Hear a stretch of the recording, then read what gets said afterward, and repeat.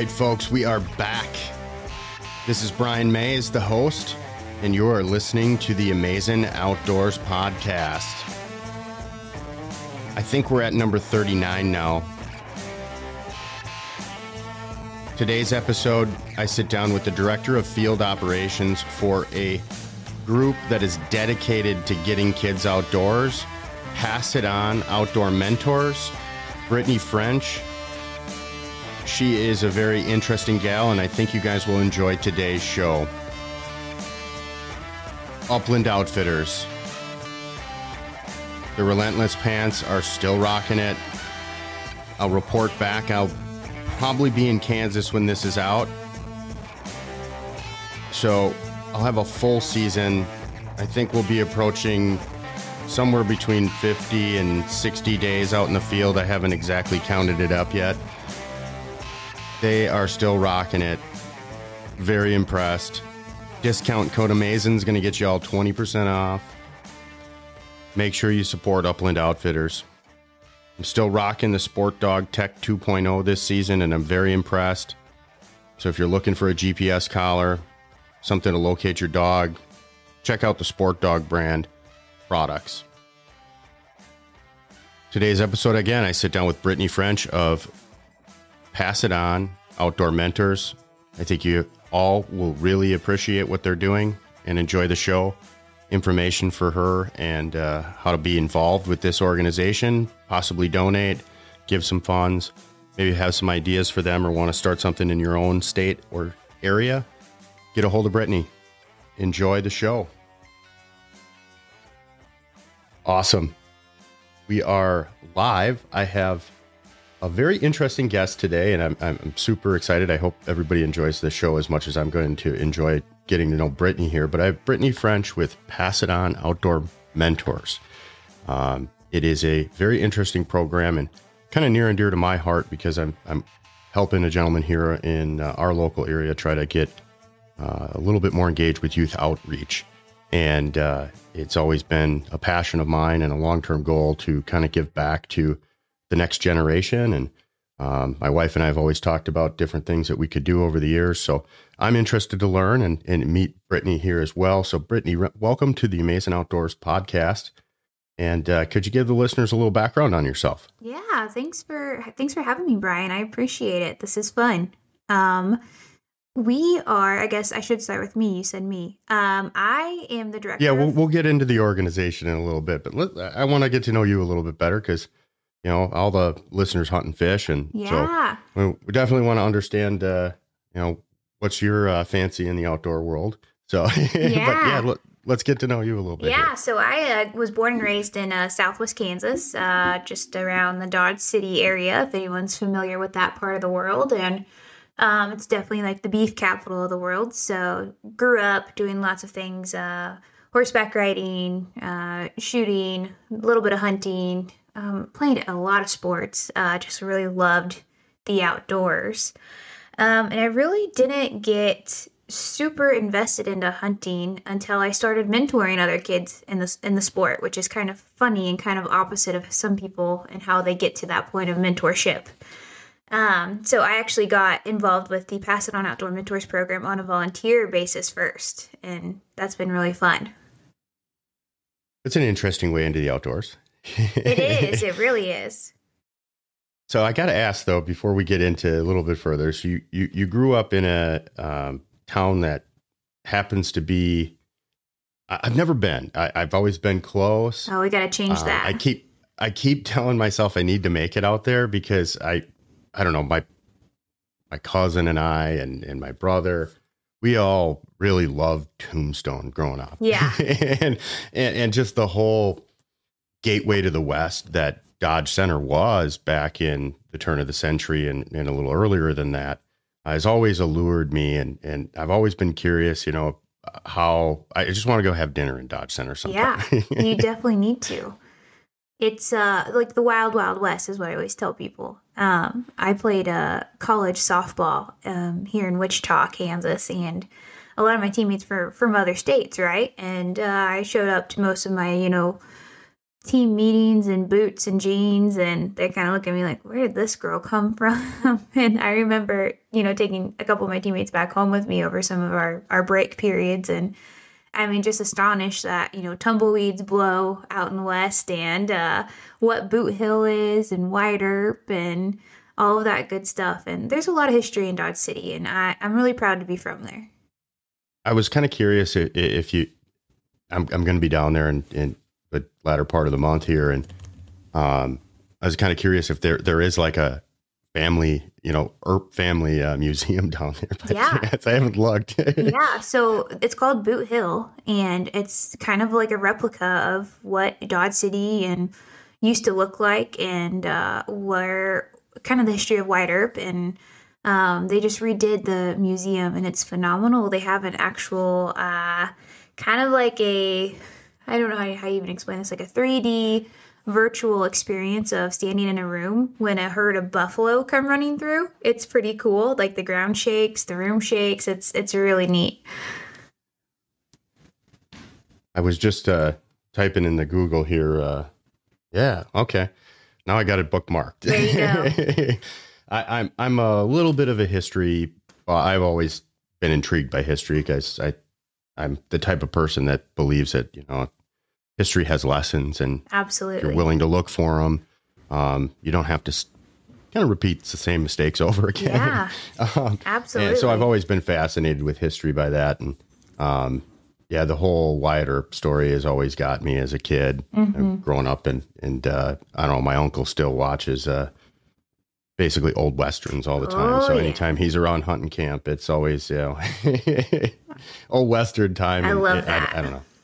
That's one thing I really do kind of love about Kansas as well, and traveling down there, is there's just a different feel to being in the big West kind of country, and in the big prairie, and being up here close to the North Woods and kind of on that edge of farm country versus timber country.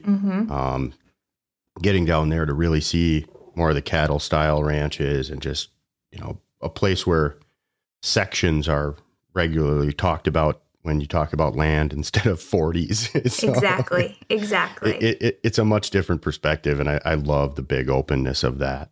Yeah. So I'm going to have to maybe, I usually go for a couple days, close to a week now. I try to make it, at least if I'm going to go down there, and dogs usually need a break. So I'm going to have to maybe put that on the list here. I'm going to be down in, that close to that area, probably within an hour. Yeah, I would say if I know where you're going, like we talked earlier, you're pretty close by. You know what I love about out west is it's just a slower pace of life. Absolutely. No one's really in a big hurry to go anywhere, and it just you slow down and really appreciate nature as it is, even if you're not trying to. My family, we have longhorn cattle. And so it's really enjoyable to take a walk out in the pasture, and just, you almost feel like you take a moment and step back in time. And exactly, you can't duplicate that unless you just go do it. I just, I hit a lot of the Weehaw property, and, some of them are pretty big, and they have, one of my strategies down there when I come down is, what are people overlooking, or what are people going, oh, that's too big. And they're not willing to walk, the quarter mile in to the piece of property to get back to where it's good. And so I just find so much back in, once you get away from the road, there's, my buddy collects license plates. That's awesome. Every state he goes to, he collects an old license. He's been bugging me for like 3 days when we were down there. Like, we got to stop at the antique store. Got to get a license plate. And we were on this very large couple section tract of property, and kind of went down into the creek bottom, and there was a little coulee to get down there, and I'll be damned, but there's 6-7 cars piled up in there. How funny. I'm like, I didn't want to go anywhere near it, because I got two short hairs, and they're not completely fur broke. So I didn't want to get them all tangled up with anything down there with all the metal. And but he started digging around, and in 5 minutes, he found his license plate, and he found a old California one too. That's fantastic. But it's those things that I don't know. You feel like you almost have to take the time out there to do, and just kind of slot, whatever it is, take a few pictures, slow down. You reference the different pace of life, and I kind of find it very similar to island time. Yeah. Which is attractive to me when I'm hunting. When I started going down there, my buddy and I used to try to cram it all into 3 days, and I just kind of rejected that now. And it's like, I just can't. I need the downtime with my dogs because there's just cool things to go see, and I like being out in the vast openness, and even if it's in the mountains or up in the big timber, just not being away or not being able to see the next house. Yeah. I just kind of like that feeling, it's maybe it's my reclusiveness or whatnot, but hey, it's a very positive feeling right there. It's very normal, I would say. It's a good place to clear your head. Yes. So so you got involved in the outdoors through this Pass It On mentor program. What have you kind of gotten into since then? I obviously you're the director of field operations, so you're out doing fun stuff all the time. But have you taken up anything on your own time? Yeah, growing up, I didn't hunt a whole lot. It wasn't until I was a teenager when I finally said, hey, I would like to go do this. And I had some uncles and a grandparent who took me, and it was so much fun, but I had such limited experience. Getting involved with outdoor mentors has just opened up so many opportunities for me personally, professionally, and as a mentor. So with that, I've been able to really kind of expand on what I hunt as well. Got into deer hunting because of this program. I never shot a deer until I started with this program, mostly because a lot of my family aren't deer hunters, and access is a problem, and it's just lots of variables, right? So I've definitely gotten more into deer hunting, and I love it. And I enjoy upland hunting like everybody else that probably listens to your podcast pretty thoroughly. I really enjoy it. I could do that all day, every day, and not be disappointed about it. So I'm going to throw a curveball at you. Yeah. It's just a little concept, since you're in the conservation scene as well. Yes.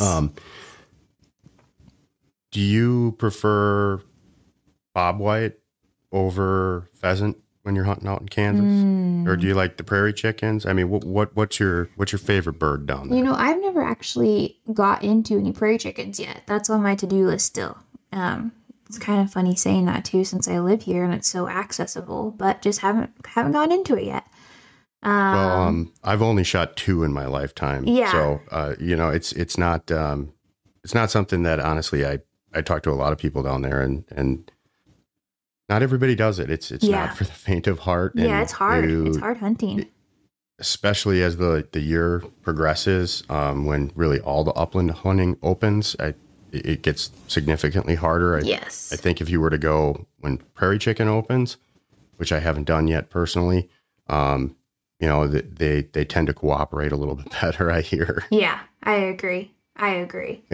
It's on my list of things to do in September, this 2022 here. Perfect. Well, when you make your way down here, you let me know. We'll go together. Yeah, exactly. Yeah, no, I would definitely be open to that. I kind of bounce around a little bit all over the state of Kansas now, and I've got some, I think, mutual friends, and there could be an opportunity to drag some kids along as well. There you go. I think. That's awesome. I'd love to get involved in that. So, so you never answered my question. Yeah, bobwhite or pheasant. I threw prairie chickens out there, in the spotlight.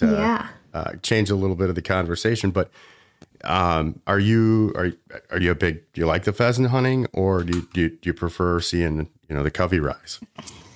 Man, that's a hard question because I love both. But I think, and the reason I'm asking is I kind of have a little bit of, okay. Yeah, but go ahead. Sorry. Fair enough. No problem. I have a really big kind of soft spot for the native game birds. Ah. They're the underdog. They're the ultimate underdog really, in the upland scene.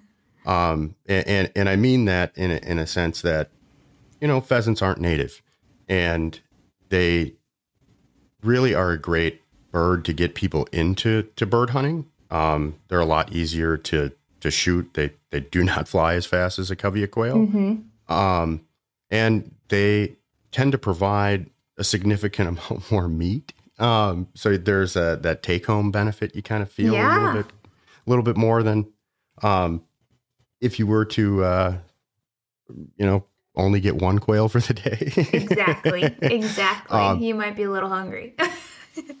Yeah. So there's that aspect that I won't deny. Pheasant hunting, especially if you're new, it's great.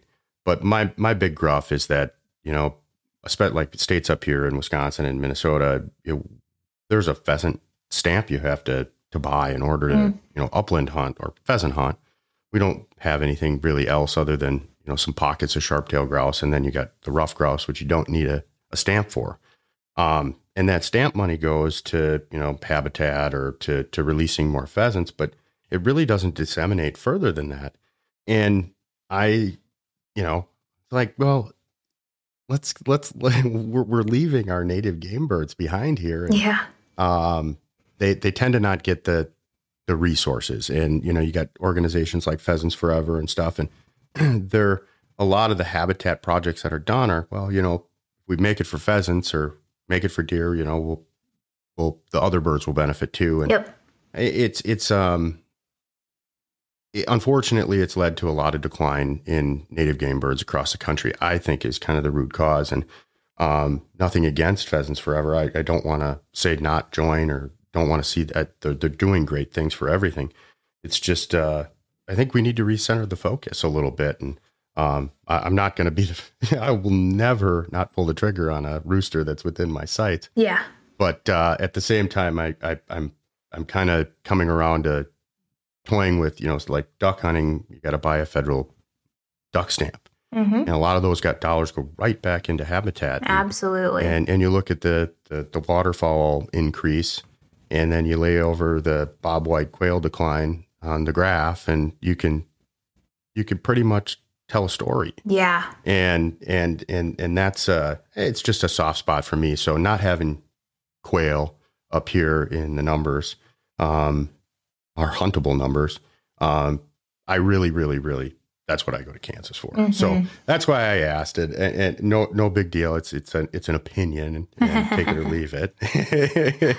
But I definitely think that the people who are going to Kansas this year to hunt pheasants definitely noticed a little bit of a decline in the numbers. Yeah. Yes, sir. The numbers are definitely lower than they have been. There's still plenty of them. Yeah, there's plenty. But it's different. And I think painfully, Kansans especially are aware of that. And, we're always talking about ways on the commissioners to talk about how can we change that? What can we do? How can we be better?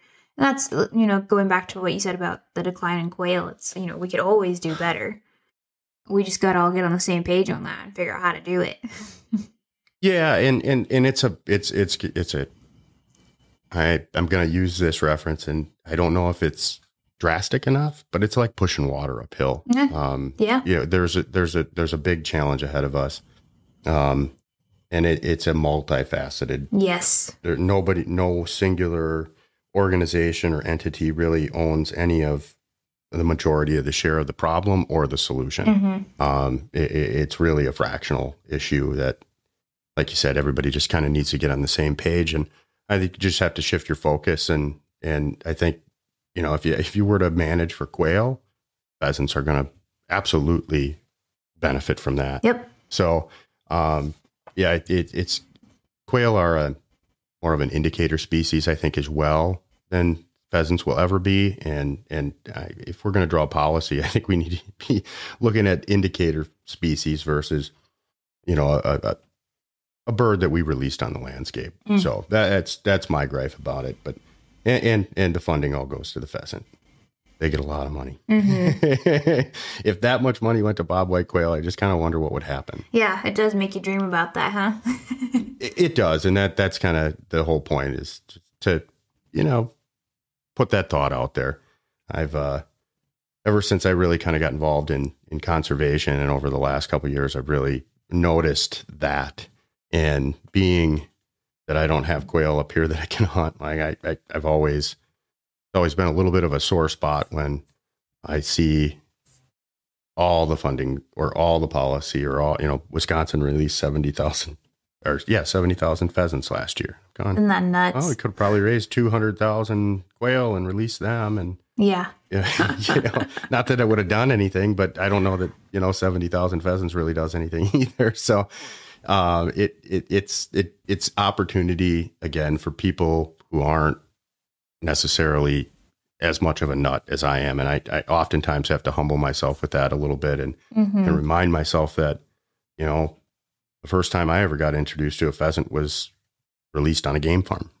So, and boy, has my opinion changed. Yeah, for sure. I haven't been back to a game farm in a long time. But, people that don't have the opportunities or want to create as many opportunities, look at a game farm as an opportunity to get out. And I don't hold that against anybody. Yeah. I'm just a little bit of a dog purist, Yeah. Yeah. There's a lot of opinions about that. We've always not steered away from preserves, and game farms, but for whatever reason, because of politics and just opinions of others who are not in favor of those, hunts, we didn't do it. But this past couple of years, we've been engaging with a lot of preserves, and boy, howdy, it's a great way to teach a kid how to pheasant hunt.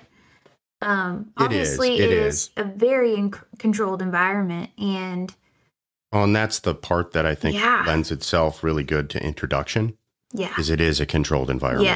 Yes. I can, I'm a guide, and I know what it's like to have to go through a day where you don't have the cooperation of Mother Nature.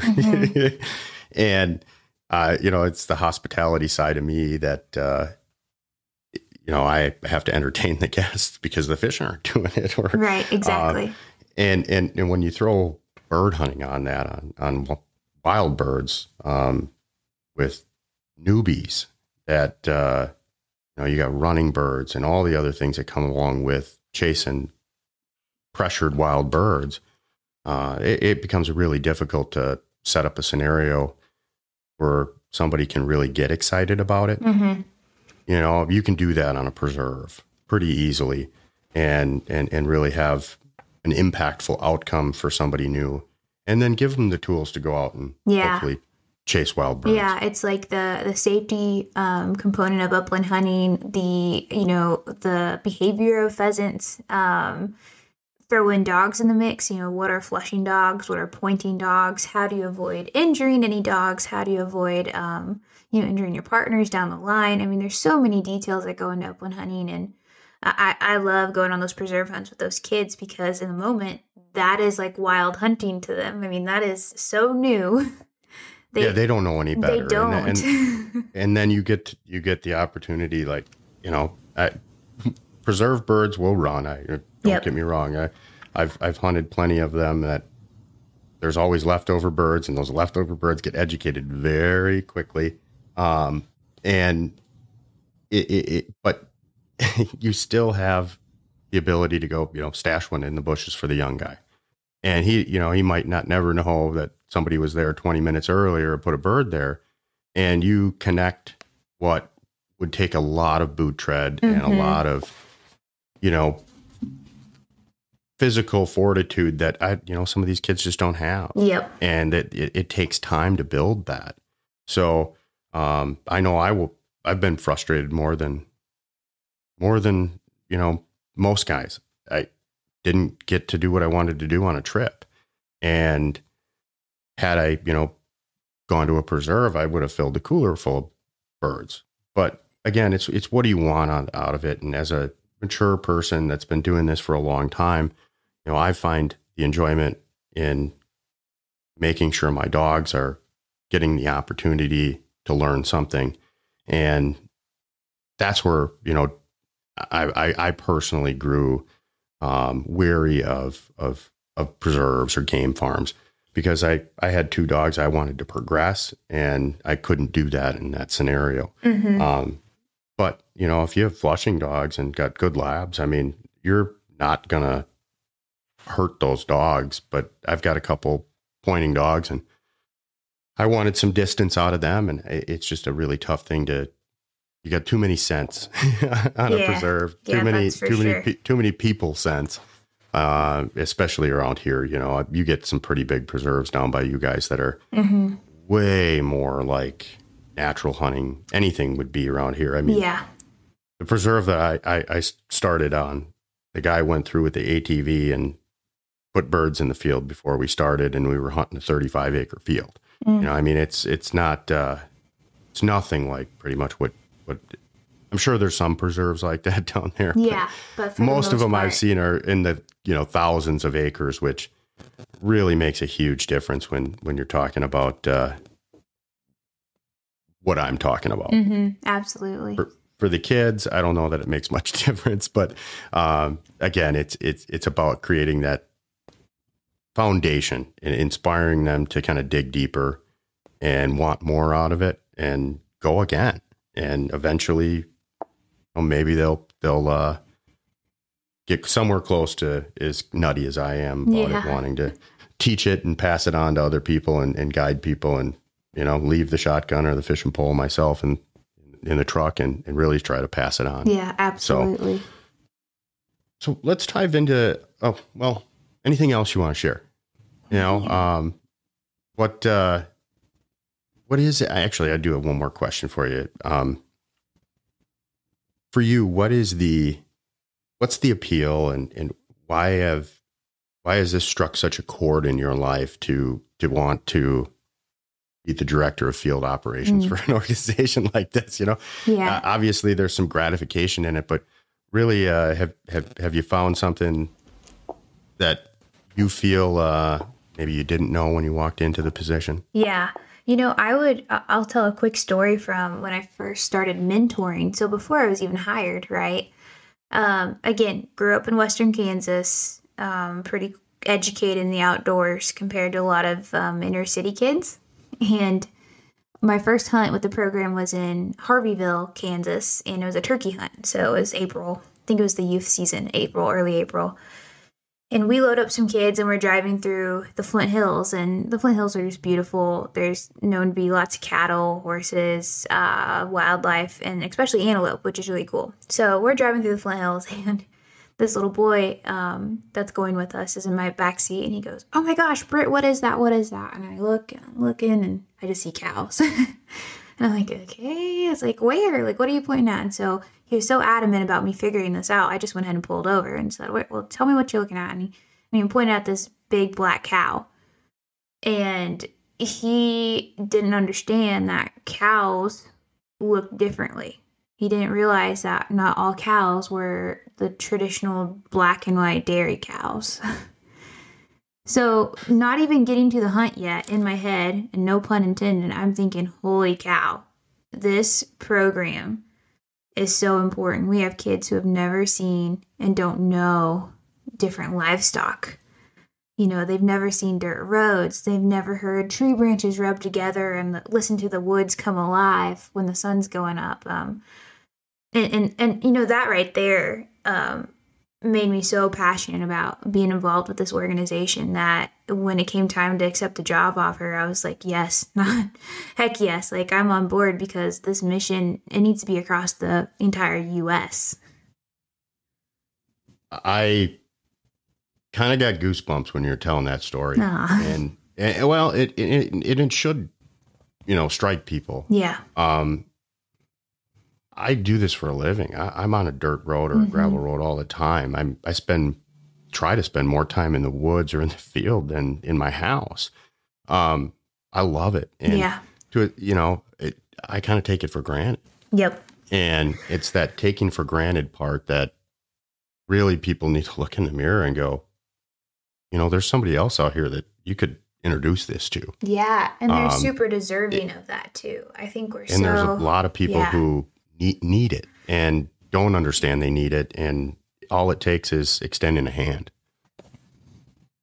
Absolutely. So it's really inspiring. I just even haven't made it to the hunt, and those little things that are already making an impact on somebody. Yeah. That you and I take for granted every day. Yeah. And, And so imagine, being a female, so kind of like of a minority of the sport of hunting anyway, um, taking kids who are a minority of an inner city out, it you quickly realize the disconnect that we have, and the importance of passing that on to kids and even adults who don't look like you, because they're just as deserving as you are to be in the outdoors. But they might need a little extra coaching, a little extra help because they don't have that traditional upbringing in the hunting world, or that traditional hunting heritage, as we call it. absolutely, it's kind of been a personal mission of myself, and my wife have talked about this for years, and we're not there yet. But the long-term goal is to, have a place for at-risk kids from broken homes, just a camp. Yeah. Bring them out, a couple weeks a year, teach them how to hunt, get them into that, and do it for free and offer it. That it's always been, we've talked about it since the day we met. Basically my wife's kind of the caregiver and I'm kind of the outdoor nut and kind of country boy. And, Yeah. like I said, I've always wanted to shift the paradigm and make that impact, because it's been so impactful to my life. And I know the connection both between wanting to conserve this for the next generation and where that's got to come from, but also just making the impact on somebody's life and giving them something, and not even giving it, just introducing them to something that they've never had the opportunity to be introduced to. Exactly. It's really, really super impactful, because I've seen it with different people fishing, hunting, just bird watching. One of the gentlemen that I've had on the podcast here, he's a gentleman from down south, came up here, started our Quail Forever chapter, and he just loved quail, and he wants to, he'd love to get just people who are in nursing homes outdoors. This guy just connect him with somebody who can get him a ride, take him out somewhere and sit on a bench out. Yeah. And, those types of things, I think, again, people overlook, and they don't realize how much a little task like that can make an impact in somebody's life. And especially today with, basically more or less being shut in more scenarios than not, being isolated, that, really, you're not that isolated if you can go outdoors and be connected with nature. Yeah. There's a lot of different things other than people to connect with outside. So people can make such a huge impact. Yes. Technology. Yes. I like calling it, going back to the old analog days. But really though. It is. And that's why I love Kansas, because my stuff, for the most part, I stay in places that don't have Wi-Fi, and the one town I can't even get really cell signal in the house, which is perfect. That's great. It's just total shutdown, and I really don't, unless the wife calls, or you're going to be meeting up with me to hunt that day. I'm hunting. I don't answer. It's just my time. My time and whoever I'm with and the dogs. Yeah. So that's important to keep that. Well, it is. It is. I think today, again, because of all the scenarios, it's very difficult to find it. So you have to, I don't know. I go all in when I go. Yeah. So let's talk about the program here. Yeah. How did you guys get your start, and what is really the root of the mission? You guys are doing some things that I know a lot of other conservation groups are trying to do. And it sounds like you guys are having an immense amount of success, and more than maybe some other groups. So I would love to kind of hear how you got your start and what you guys are doing, and hear about kind of what you guys did this year too. Yeah. So Pass It On Outdoor Mentors is a 501c3 nonprofit Historically, we got started back in 2002, so we're celebrating our 20th anniversary this July. We're really excited about that. And for those of you who know anything about nonprofits, it's hard to keep them going. It's hard to keep them funded. It's hard to keep the mission exciting and moving forward. So that itself is such a huge accomplishment for us, and we have so many people to thank for that. But back in 2002, we got started serving kids in organizations like Big Brothers Big Sisters and Youth Horizons, for example. So those are definitely underserved, marginalized inner city kids. And the point was, how can we capitalize on, at the time, was the first Kansas Youth Upland season, and it was in 1999. And a couple folks came to the table, and our current president and CEO, Mike Christensen, kind of got involved casually and said, yeah, I'll take some kids out hunting. Why not? Fast forward a couple more years to 2002, and the plan was kind of established of this was a really good success over the past few years. We need to make this a permanent program to get these kids out and support our mentors and being matched to those little brothers, little sisters in the organizations. You can only paint so many pottery things and go to so many cooking classes and movies. Why not engage with these kids in the outdoors and do something they have never done?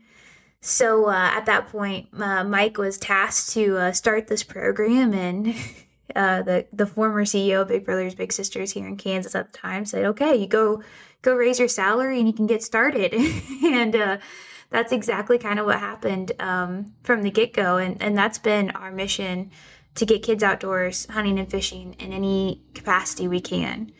It was in 2018 is when Mike started noticing the clay target leagues have been mushrooming in size across the U.S., especially where you are at right now, Brian.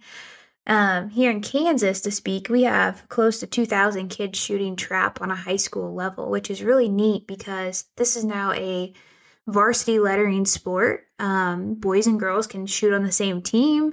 It's just really unique, and it's an outdoor activity, obviously. So Mike kind of thought to himself, how do we bridge the gap between these kids shooting targets and get them hunting? And that's kind of where I came into the picture. We kind of brainstormed and thought, how can we create a program while still serving our Big Brothers Big Sisters kids, right? How can we create a program to supplement us getting even more kids outside? And so that's where we came up with our shooting sports outreach program, where we plan new and continued hunting opportunities for these kids who are shooting trap across Kansas and now in Iowa as well. Well, I think there's going to be some conversations that happen after the podcast, for sure, because there's no reason that if they're in Iowa and you started in Kansas, we just can't keep moving it north here. Exactly. I did recently make some connections with folks in the shooting sports realm here. I just starting to scratch the surface. Honestly, with you, Brittany, I was of the era in high school where we could still have shotguns in the back window of our truck, and we went hunting before and after school. Yeah, that was very normal. Yes, it was very normal. And I grew up in a fairly, sizable town. Not a huge city, but I mean, there was 50,000 people in our town. So it was a good, decent sized middle America city. Yeah. But it wasn't very long after that. It might have even been my senior year that the rules changed. And they changed for a bunch of different reasons, but school shootings happened and the dynamic had changed. Less kids were hunting. Right. I mean, that was one of the biggest reasons. Is I went to a small Catholic high school, and there was significantly less kids in our class than the public school, but there was only a handful of us who really hunted and wanted to hunt hard. A lot of people I know that from high school actually got into hunting after high school. So that early introduction, even back when I was in school, was starting to kind of fade because people weren't. It just wasn't part of the heritage. Everybody's grandpa hunted, but not everybody hunted. Yeah, and we see Fair that. amount of us did. Yeah. But even now, I know that's declined even worse. Yeah, we see that, across the board, right? Is baby boomers are kind of in this age range of kind of retiring from hunting for health reasons or, mobility reasons, or just, they're not hunting as much, right? Because of age. And we're going to start seeing this gap of generational passing down the heritage of hunting, and there's gaps, big gaps. And part of that is, if my great grandpa hunted, great, and he passed it down to my grandpa, even better. But then when my grandpa tried to train my dad, and I'm just shooting from the hip here, this isn't real life. And my dad said, hey, I don't have time. I've got kids. I've got a career. We're moving across the state or new to a new state. They're not going to pick up the sport of hunting. So now that parent has kids who also don't hunt. And what happens after that? It's just a repeat cycle of kids not getting outdoors. And well, and you heard me going down the rabbit hole of, pheasants get all the funding. Well, the money dries up too. Yeah, it does. Not only, is nobody going outside, outdoors and loving these spaces, the money dries up, and then there's a huge political disconnect that happens as well. So ultimately everybody loses. Yep. We have to bridge that gap. Otherwise, the perpetual nature of things don't lend themselves down to a very good rabbit hole. Yeah, it gets kind of scary thinking about a world full of people who don't know how to provide for themselves. And that's not just hunting and fishing. That's like gardening and being a more primitive individual, to where if we have a market shortage, we're going to be okay. But that personal sustainability portion is definitely, it's a difficult one, because life is very easy to go to the grocery store. Mm-hmm. It costs a lot of money to go actually produce your own food. Yep. Especially if you don't have space, you don't have the equipment. I mean, a shotgun or a rifle today, you can look at a couple $100 minimum expenditure. Mm-hmm. And then you have to learn how to use it. Have to be able to procure the ammo. Yep, absolutely. So there's already market shortages happening in a sense. And I think that is one of the kind of primitive reasons we're seeing a lot of people who hadn't been interested in the outdoors get into it, is because they feel the urge to learn these things. But I also think at a young age, there's something to be said for drawing a real distinction, kind of on the circle of life. Mm-hmm. You take somebody out, and I found this with bird hunting. Deer hunting's tough. I over the years become a little soft myself when I take an animal, because I got a couple that rely on me, and man, those deer look a lot like my dogs at some certain moments, and you are taking a life, and it's sometimes when we have to witness the whole thing go down. It's a difficult thing to process. Bow hunting, I've had a few deer over the years that didn't make it very far, and you kind of watch them die, and I don't know if that doesn't tug at you a little bit somewhere. Maybe you don't show it, but at least you show it in your appreciation for the animal.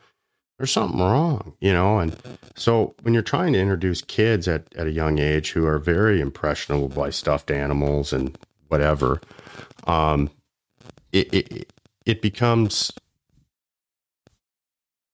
you gotta get past that. So that's, I guess, where I was going. The upland hunting really, I think, lends itself well to that introduction. Have you ever had an issue with kids where you had them out in the deer stand and they got too attached to the deer, didn't want to shoot them?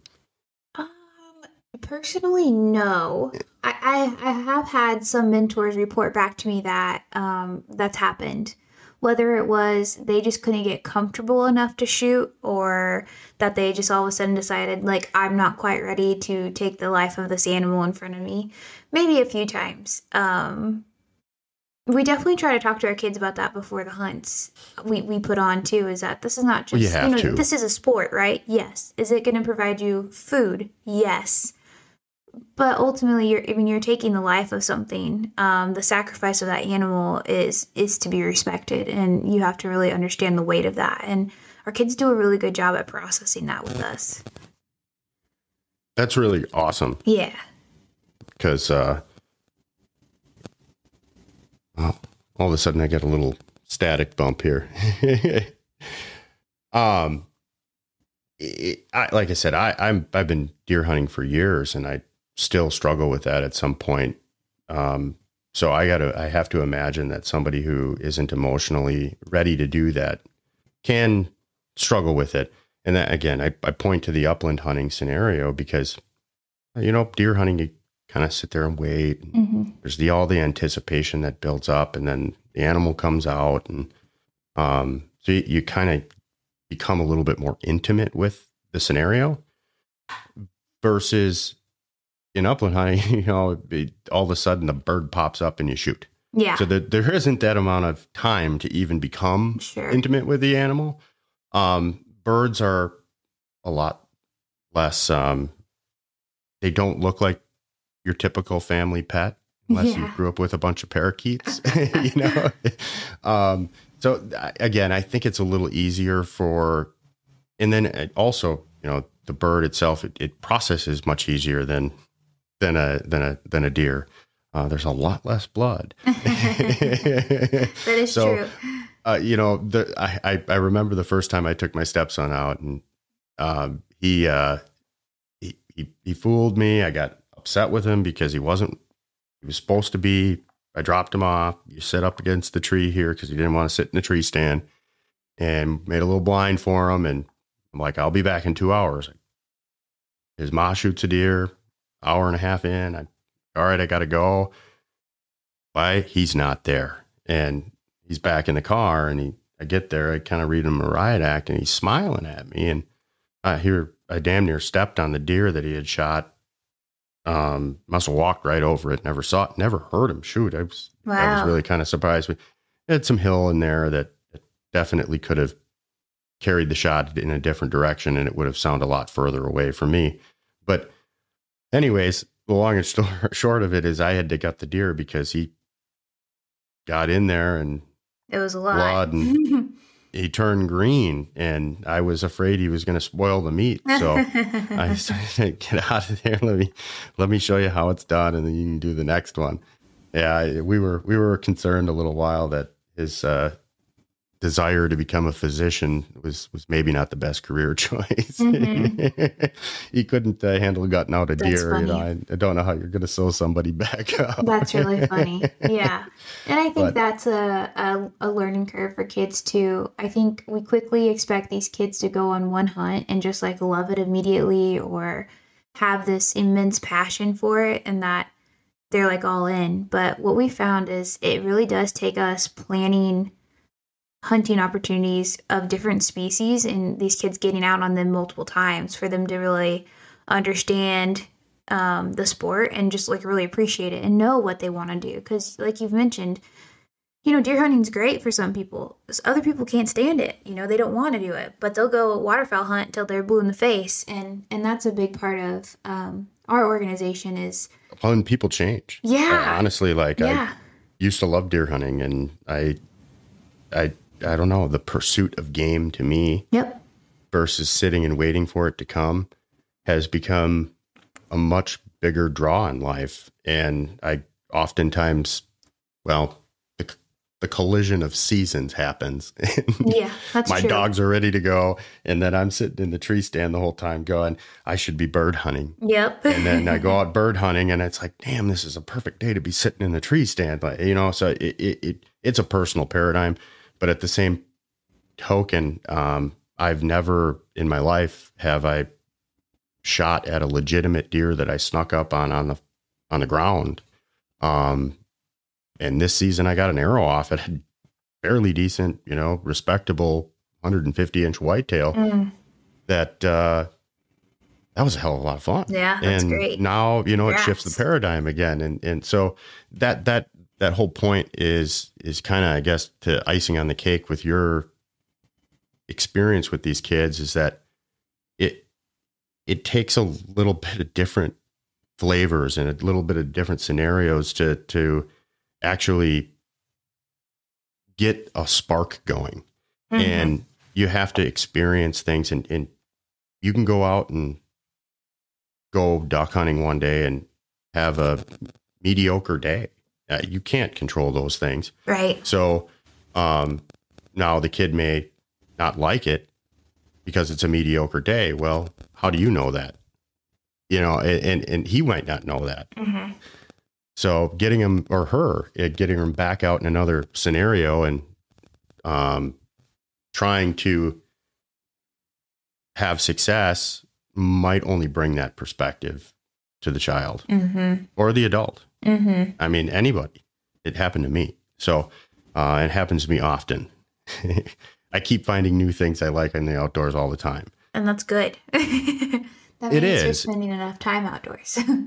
Well, and I rarely will you catch me hunting the same scenario, except when it comes to a tree stand, the same way twice. Mm-hmm.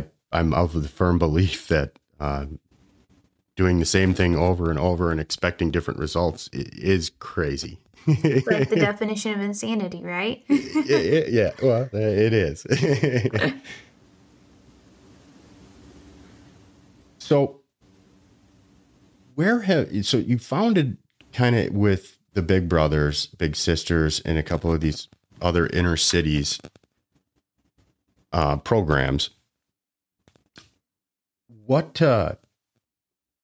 was the crux in it? How did you kind of get past some of, inner city people aren't typically connected to hunting, I think, which leads to a perception that, not that hunters are bad, but not every home has a gun. Mm-hmm. So you have the potential to interact with people who are uneducated about guns, and very weary, maybe not completely anti-gun, but people who you have to do that introduction to as well. How did, obviously you got your start and recently added the trap stuff. Yeah. So you found success in that scenario. What really led to that success? Did you guys teach hunters safety at a class level in your local big brothers and big sisters group, or how did that work? Were there big brothers that were actually hunters and wanted to take kids out hunting? I'm kind of curious because it's a little bit against the grain. It is. And I think that hearing that story, there's a lot of people who are wondering how they can make that impact in life and be against the grain. They just don't know how to get started. Mm-hmm. Yeah. So obviously most of these kids who are part of Big Brothers, Big Sisters are, like I mentioned earlier, typically underserved and inner city kids. And not all of them are, I would say broken homes and things like that. There's kind of a spectrum of kids' needs there, right? But I would argue and say that most of them probably don't have any proper gun training within their homes, if they have a gun in their home. And if they've been around guns, it's probably been in a fairly negative experience, right? And so a big part of our mission is, all of our kids have to be Hunter Ed certified. That is a non-negotiable thing for us. We think it's important that they understand conservation, how to get out of a situation if they're in trouble, if they're hurt, and more importantly, gun safety, right? And that at the end of a barrel is death. And I always say that to the kids I mentor because it's no joke. And so with a lot you're kind of speaking a little bit to the choir in that retrospect, because I truly believe that it should be taught in school. Because yes. As long as if kids are educated about what to do in a scenario with a gun, then we shouldn't have death with children that encounter guns that aren't their parents or aren't protected or whatever the scenario. If they understand what, and to even add a little bit more to that, we have, and it was kind of back to my circle of life comment I made earlier too, in today's culture with video games, you fail, you get to do it over. Yeah.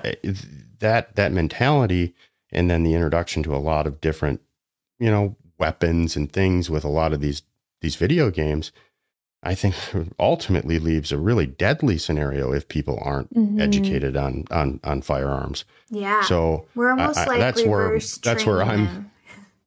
Well, and yeah, exactly. Yes. Exactly. So you and it's might a really have bad experienced paradigm. this, but here's what you should have done in that situation. Or you might have witnessed this, but here's what that person should have done. It's kind of, in a strange way, exciting when we serve some of these kids who are so green to firearms and hunting, because it's kind of a challenge, right? You get to start them from the very beginning, and how powerful can that be to change that kid's future in the world by teaching them, if someone brings a gun to a situation, you have the option to leave, and that's okay. Or if you're in a hunting situation and you're hunting with people you don't know, or someone might be new and you don't like the way someone's handling their gun, it's okay to leave. It's cool to empower these kids through that hunter education process. And I would venture to say most of our mentors that are matched through the Big Brothers Big Sisters program are pretty versatile in the outdoor world. I would say most of them are hunting already. So it's kind of cool to have them get like this built-in hunting buddy through that match.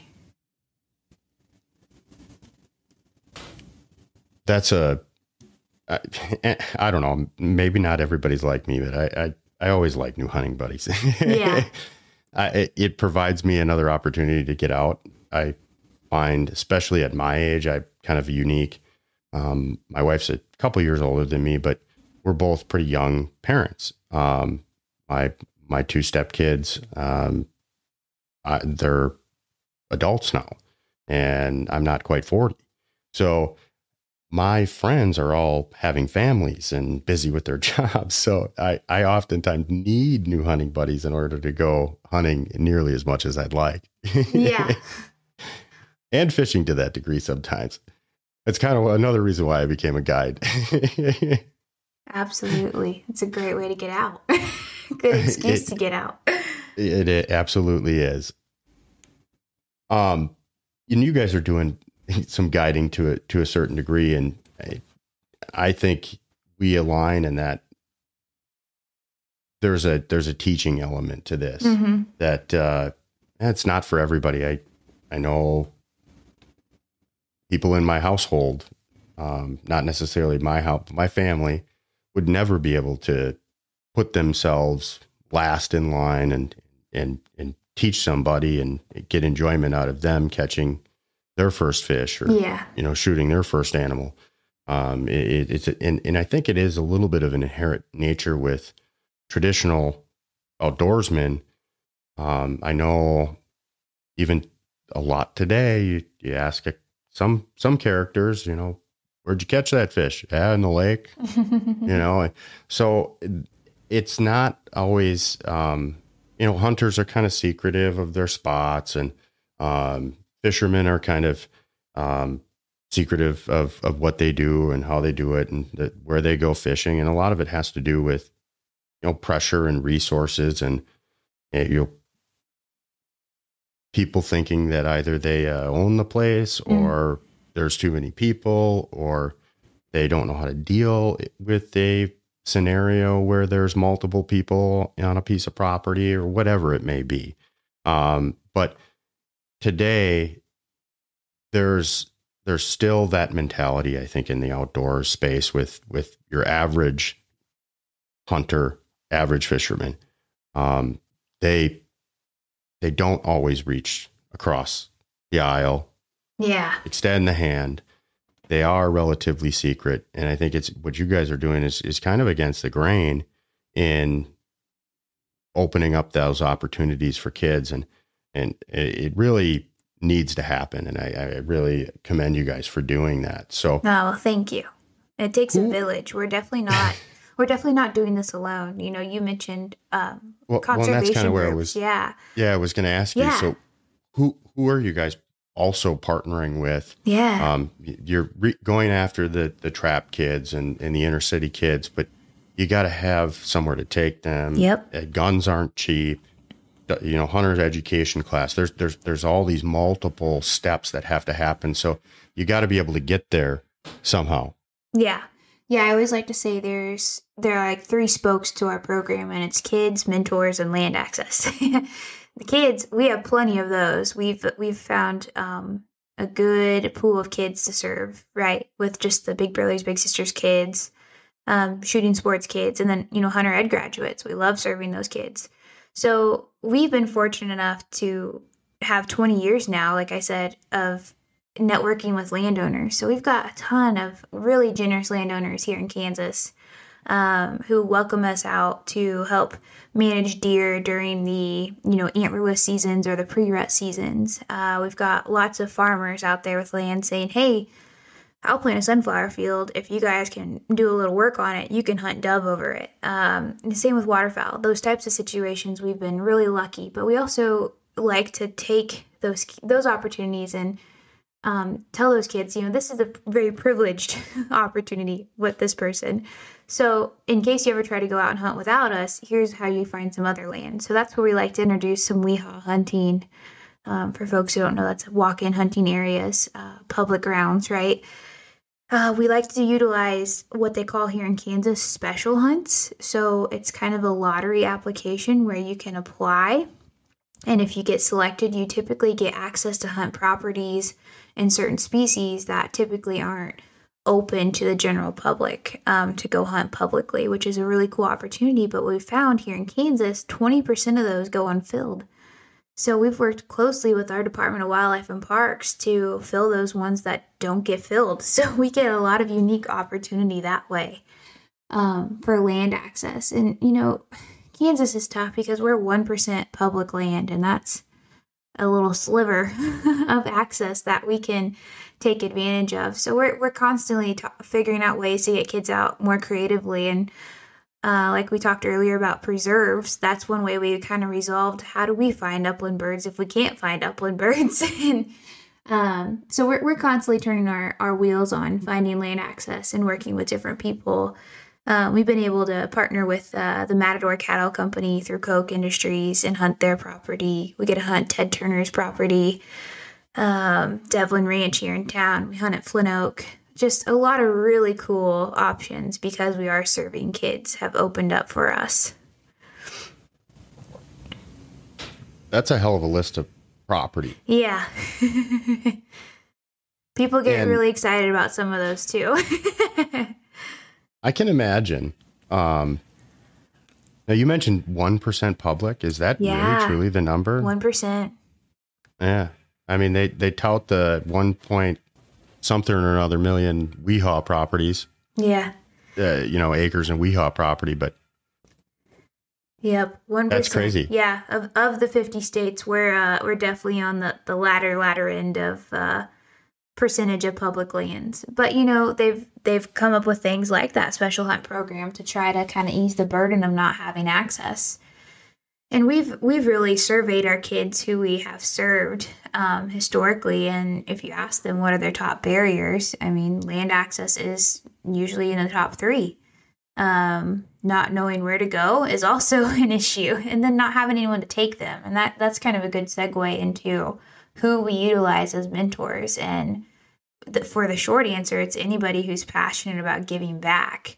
I think the hardest part about finding mentors is instilling the confidence in them that they can mentor somebody. I think so often we put this burden on us, like, I'm not educated enough in deer hunting to take a kid. I don't want to ruin them. And I'm like, we learn stuff every day in the field. So you're never going to be 100% ready to mentor a kid, but you have to start sometime.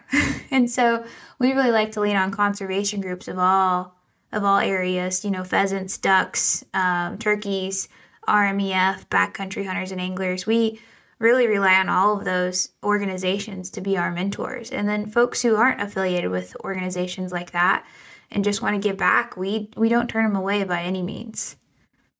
Are you guys doing anything with the Veterans Initiative by Backhunters Country, BHA?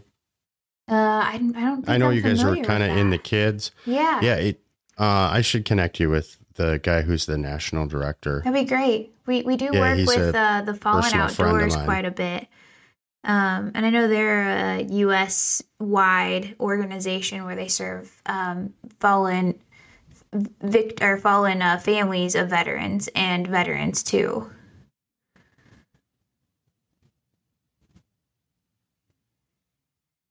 I apologize. I'm gonna have to put a little edit note in here. That's okay. Somebody's running some water upstairs and doesn't realize how bad it sounds down here No, on that's the microphone. Okay. That's okay. Give me 1 second here. Okay, I can actually. No, can't do it from here. Okay, that's okay. I'll find it. We're about an hour in. 103. Yeah. Yeah. Anyways, so segueing into finding mentors, and that challenge, how much of your approach is just teaching them again that impact, like you told me in the beginning, the kid who didn't realize that there was other colors of cows or other species, subspecies and variations of cows and in the color of them. Yeah. Some of these very little experiences, again, that person, obviously takes for granted to a certain degree. Does just enlightening them on, that specific story seem to help? Oh, yeah. I think too, because we typically hang out with the people we normally hang out with, right? We quickly realize there are other people out there that aren't doing the same things as us. And I think we kind of have shifted into a world of, you kind of do you type of mentality. And people don't realize what you get back personally when you do give to others. The sacrifice you make giving up some of your own hunting time to take another kid hunting. I mean, I can't even put it into words how incredible it is. You just have to try it. And like I mentioned, a lot of it's kind of just like... I like that. You just have to try it. Honestly, I can't say it any better. Like if you've never passed it on, like you guys referenced, it almost becomes somewhat addictive. Yo, for sure. People ask me every day, man, you have the best job in the world. I'm like, yeah, I do. You must go hunting every day. I'm like, not really. What? No, like I help get a lot of kids out hunting, and if I do go out, I typically take a kid with me, and I can guarantee you I'm shaking and my heart's running just as hard as the kids is when a deer's out in front of them. Or I'm just as excited when they knock that pheasant, out of the sky with that shotgun they're shooting. And it's really cool to share that with a kiddo, and, then to watch them share it with their family and, get these responses back on how, excited they are to share with their classmates and things like that. It kind of just tickles you pink, like, man, I didn't pull the trigger once today, but I felt like I did. I oftentimes in the summer when we have, I get it on smallmouth, but not as much. Muskie up here are kind of a relatively rarer catch. They call it the fish of 10,000 casts or whatever. There's some lore up here about it that makes it a little bit special as well. But I'm always enamored by the fish. It's it's the pinnacle of, for me, predator fishing up here. And I get clients who catch these things, and oftentimes I'm just way over the top. And I've had experiences where, we have a contact with just a huge fish and don't hook up. And, I'll shake for an hour in the boat after something like that. And it's a special, really special moment when you start to see somebody else develop the same kind of baseline and understanding for that critter that eventually leads to the same kind of passion that you have for it. Like I remember the first time a couple of years ago when I had a guy out, and it was the first time I had kind of just taken somebody fishing that he was a vet. We had contact with a very large fish, and about 2 hours it took us to get to the landing after that. And I shook the whole way, and I still have been talking about it all the time to people during the fishing season. It was an impactful moment in my life because he had a blast. Yeah. And he didn't even catch that fish. We didn't catch a muskie that day. Well, we did. He did. It was a little fish, but he couldn't go fishing. He couldn't do this on his own anymore. And, it was just an opportunity. And I rode the boat for 8 hours of that day and cost me a little gas money and whatever, but I was on the river and I never picked up a rod. Yeah. That's great. It's, I don't know. It was kind of one of those moments where I was like, this is actually a lot more fun than you would think it is. Mm-hmm. Like I definitely, it was the first time I was really taking somebody that I didn't know, knew there was going to be a substantial amount of work along with it. And I was definitely not super excited at the beginning of the morning when I knew what was going on that day. It felt like a responsibility more than going out fishing with some buddies for the day. And by the end of the day, I really kind of felt bad for even feeling that way in the morning because I had a lot of fun and almost more fun than I would have had with a butt because I got to meet somebody else. And I think there's, again, back to some of these very little impactful things that happen. Just meeting somebody new can change your life and in ways you wouldn't even know. So when you get to mix those things with also introducing them to something passionate or fun for you, it's really a win-win. Yeah, it quickly fills your cup. That's for sure.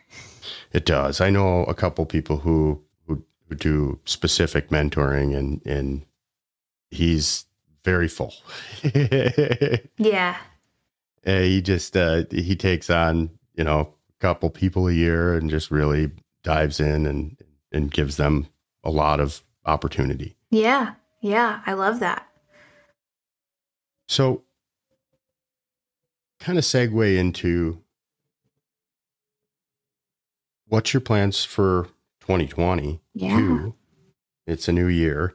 What kind of big things are you guys looking forward to this year? And then we'll kind of finish up with how people can get in touch with you and anything you got going on, that big hunts maybe you maybe haven't had on the horizon before that you're going to tackle this year. Yeah, So let's talk about what we got going on this fall. Yeah.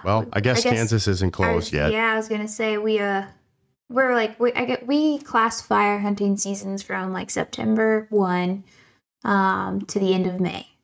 So we're like mid-season right now. But definitely, especially for preserve and controlled shooting areas. We're definitely like wrapping up a very busy part of our season. We just we're still in the middle of actually our extended antlerless deer season, where you can that wraps up this upcoming weekend, maybe next weekend. Well, different units. So some wrap up this weekend, and then there's a few others that are extended even another week, which is just crazy and awesome because we are taking advantage of it. Absolutely. We had just last weekend, we had 35 different hunts across Kansas. It was just awesome to see these kids capitalizing on the outdoors, and just some of the parents too. Their feedback was just incredible. It was really energizing, and I was doing some counting and some data work for our program, and we're definitely on like a fast track to plan 300 hunts here in Kansas and in Iowa this year, and that's pretty incredible because for reference, my first year starting this program and just me on the ground working, I was able to put together about 89 different hunts where we served about 220 kids. And I was like, yeah, that's great. Like, I feel good about that. And so we can grow this. Like, let's keep scaling in Kansas. So we hired on a part-timer turned full-timer, and we planned 189 hunts and served about 500 kids. We're like, okay, this is good. This is really good. Let's try to hire another part-timer on. And that's where we're at right now is we are on a very quick track to plan that many hunts. I think I just totaled up, we did 130 deer hunts this year.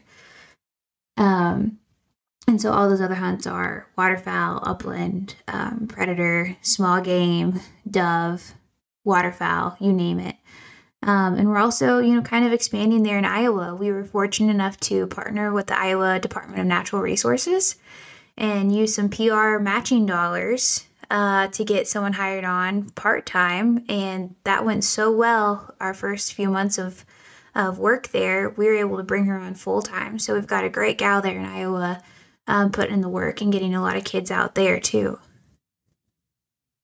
That's fantastic. Yeah, it's been a really good season. It's almost hard to keep up with all of the pictures and the stories. I mean, I could spend a whole week after a weekend of hunting just following up with people and like tell me all about it. And sometimes I do. I mean, it's just that enjoyable to get such great response from so many people. Do you typically, when you take the kids out, is there typically a parent involved? Yep. So, and do you see retention from the parent? Yeah, isn't that great? Into the sport, maybe that wouldn't have been introduced other than through the child? Yeah, let's talk R3 for a minute, right? So recruitment, retention, and reactivation is really important in the outdoors. And when we first started this program, our intention was, how do we retain these kids and recruit these kids? Because at first we didn't quite know if the population of these kids were hunting a lot. We assumed they weren't, which we were actually very wrong. So if you look at our data, about 80% of the kids we serve have gone hunting before. So when you asked, have you gone hunting before, 80% say yes. We're like, whoa. And a lot of people look at that number and say, well, there's no reason for a program like yours. Why would you waste your time and energy and money? So we dug a little deeper. And when we survey these kids a little farther, we ask them how many years have they been hunting? And over 60% of them are less than 3 years, okay? So we ask them again, how many times a year do you go hunting? And over 60% of them say less than 3 times a year.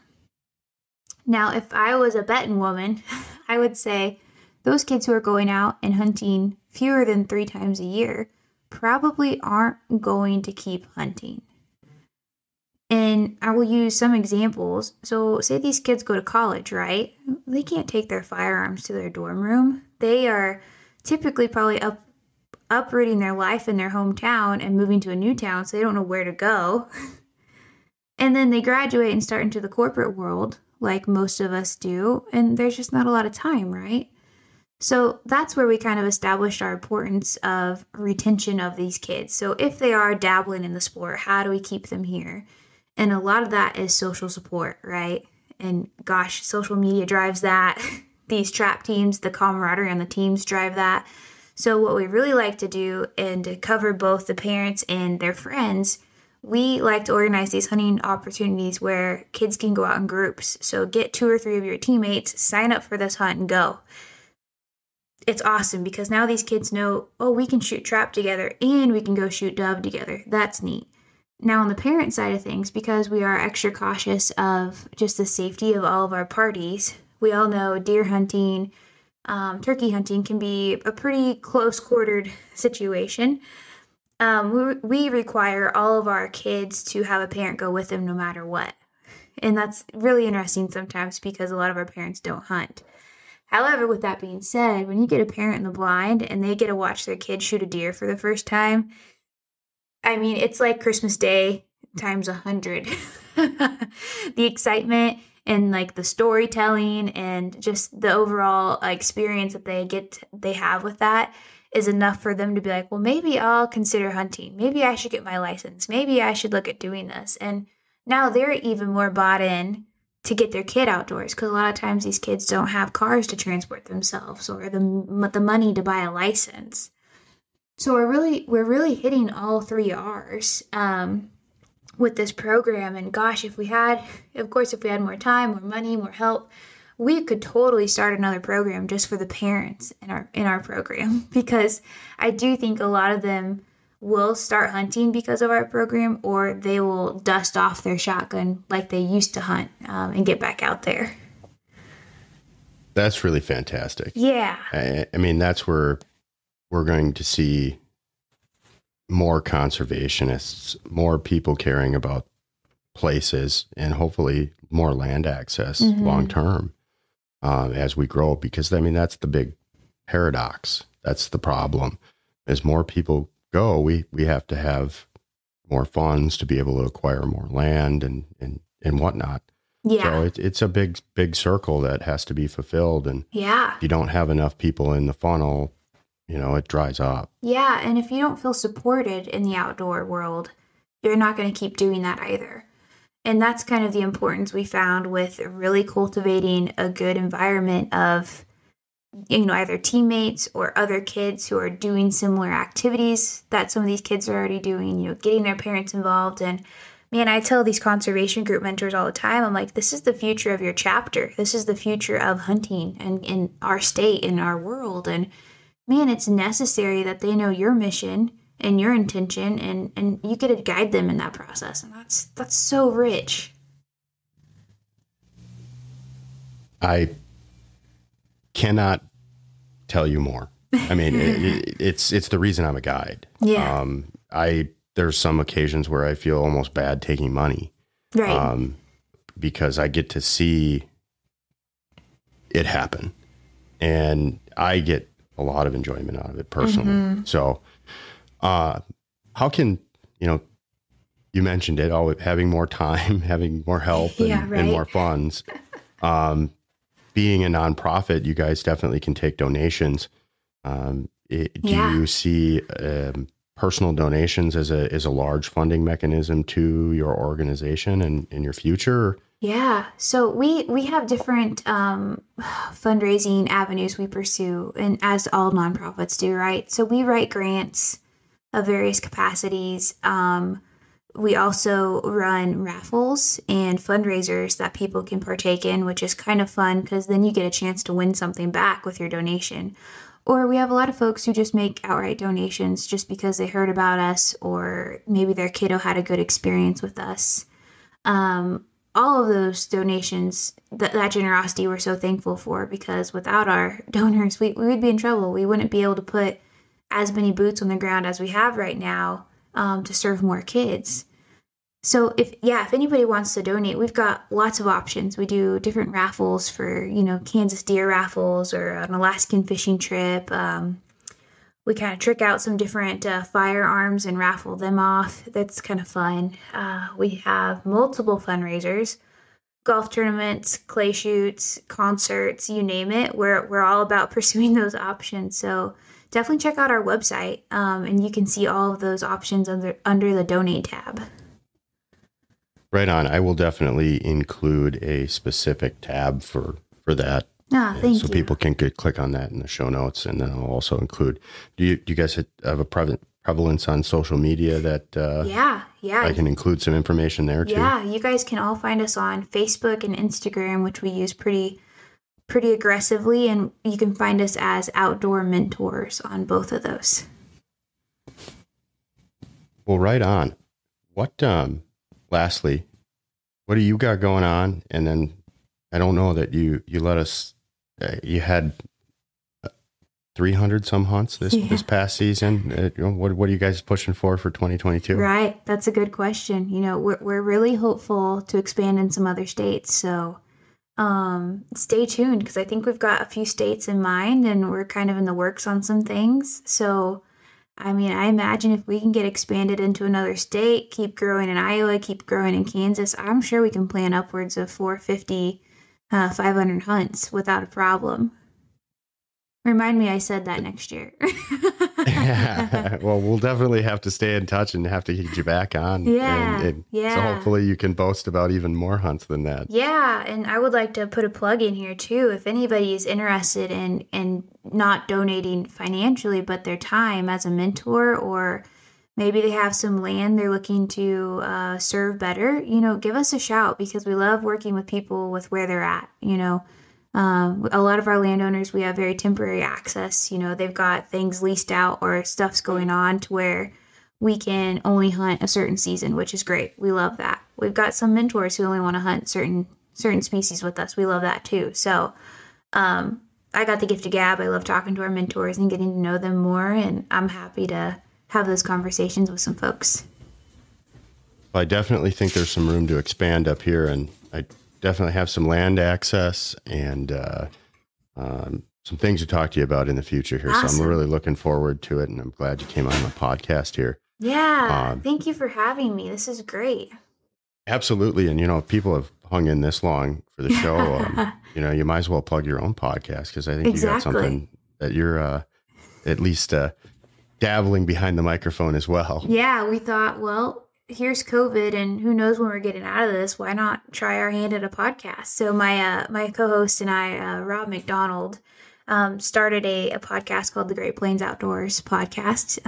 You can give us a Google search, and we're on Facebook and Instagram and on Podbean and Apple Podcasts and Google Podcasts, all those avenues. But we're just getting started with it. I talked to Brian a little bit about our podcast, and we're definitely green, but we're just a bunch of mom and pop folks sitting around, as I describe it, just shooting the breeze and having fun talking about the outdoors and different opportunities out there.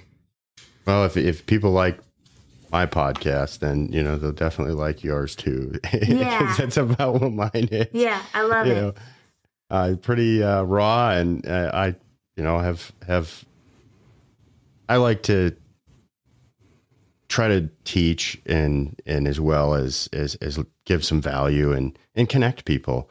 Your organization is in Kansas and Iowa and looking to grow, and I've got listeners all over the country, actually all over the world. Mm-hmm. Or at least it says they got downloads in every continent. So yeah, but yeah.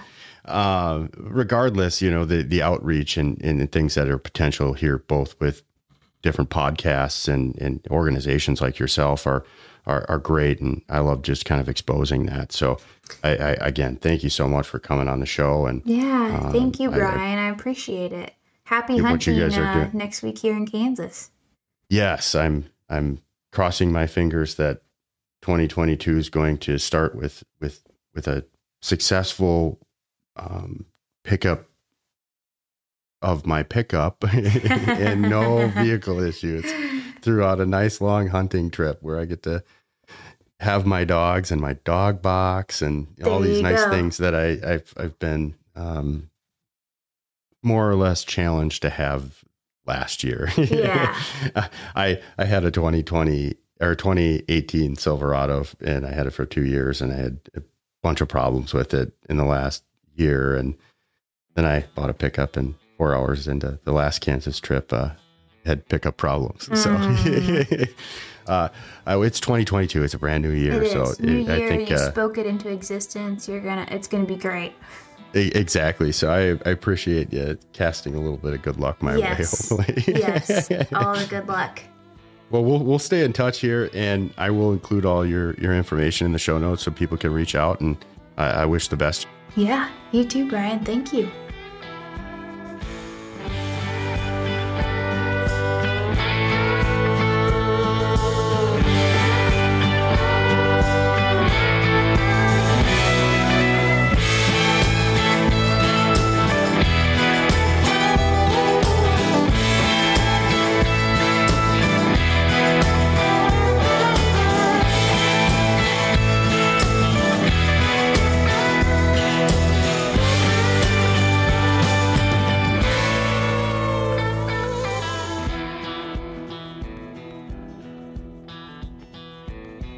Well, that's a wrap on another show.